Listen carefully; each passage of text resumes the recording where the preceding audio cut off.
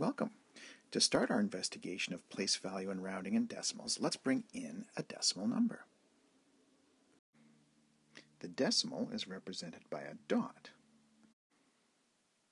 And you can think of the dot or decimal as a separator between whole numbers on the left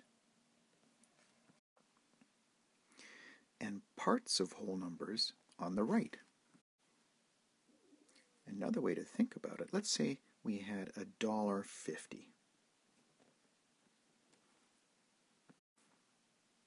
The number on the left, the 1, represents a whole dollar, while the number on the right represents part of a whole dollar. In this case, it would only be half of a whole dollar, or 50 cents. Okay, I'll just remove that here so we can look at place value, and we will start by looking at the whole numbers first, which is the stuff on the left. And we can separate each digit into its own column. And you might remember that the first column is the ones column. The second column is the tens column. The third is the hundreds column. The fourth is the thousands column. The fifth is the 10,000s column, and we could keep going. And notice that the ending of these columns is always with an S. And the columns are named this way because what it means is that, for example, if we select the ones column, what this means is whatever digit's in here, we multiply that by 1.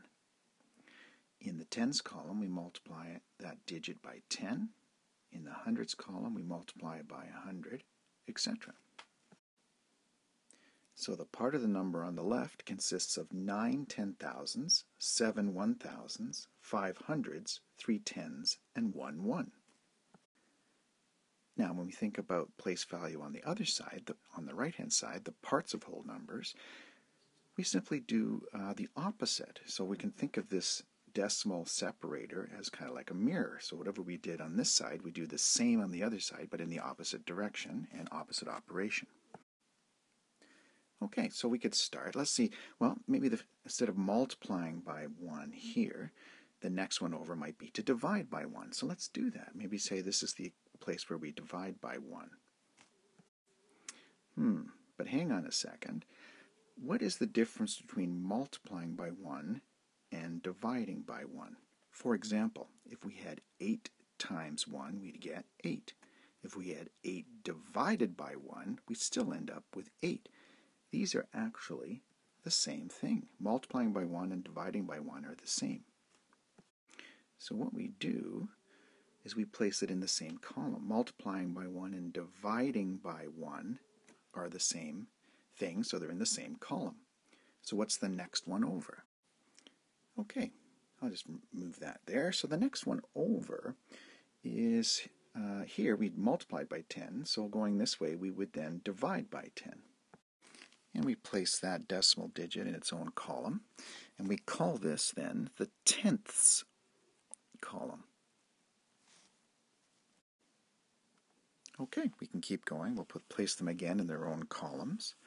So as we keep moving this direction to the right, so we divided by 10, the next one over would be to divide by 100. And the next one would be to divide by 1,000. And the next one then would be to divide by 10,000. So this is the hundredths column. The next one would be the thousandths column. And the next one would be the 10,000ths column, and so on. Notice for the decimal digits, the place values had the THS ending, thousandths, 10,000ths, etc. Now another way to say divided by 10 is to say multiply by 1 over 10. Dividing by 100 is the same thing as multiplying by 1 over 100. dividing by 1,000, by 1 over 1,000, etc.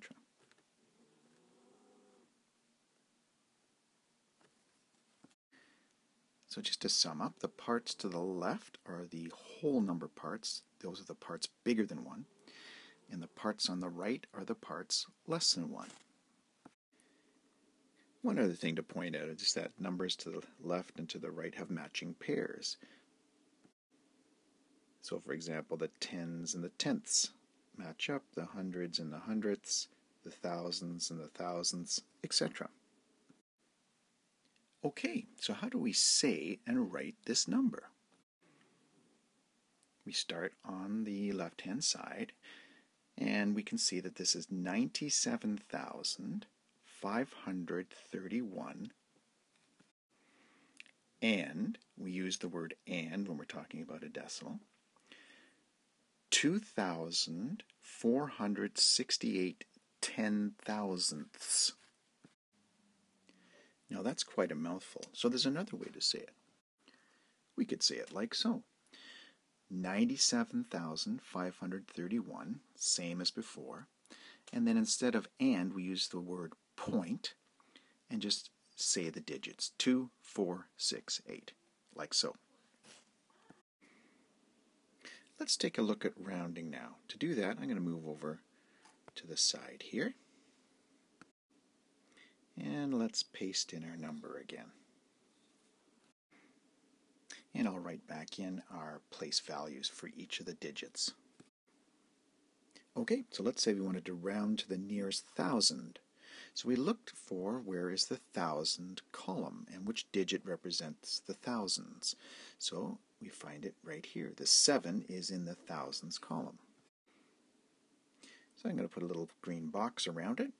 And so what we do is we look to the number immediately to the right, and so it's the number 5. If it's 5 or bigger, we bump this number up by 1. So it would become an 8. Everything to the right of that number goes to 0. 0, 0, 0, 0. Anything to the left of the number stays the same. Now, zeros after the decimal place do not change the value of a number. Therefore, we could just remove these zeros. And so the number rounded to the nearest thousand would be 98,000. Okay, what if we wanted to round to the nearest thousandth with the th ending at the end? Well, let's locate that column. The thousandths column is right here, so it's the digit 6. Again, I'll put a green box around it. And we apply the same logic as before. We look to the number immediately to the right. If it's bigger than 5 or bigger, we bump it up. And in our case, 8 is bigger than 5, so we bump up the 6 to make it a 7. Anything to the right goes to 0. Anything to the left stays the same. So this would be like so.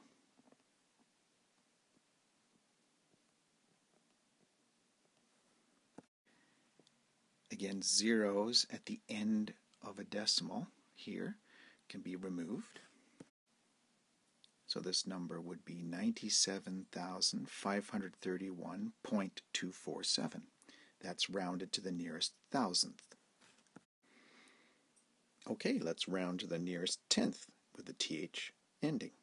So we find the tenths column. It's right here.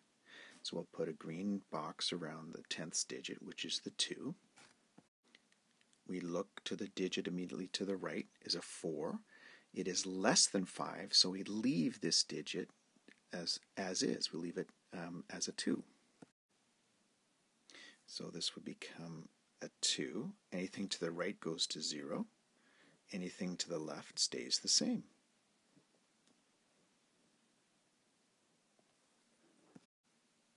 Again, zeros after a decimal point at the end can be removed.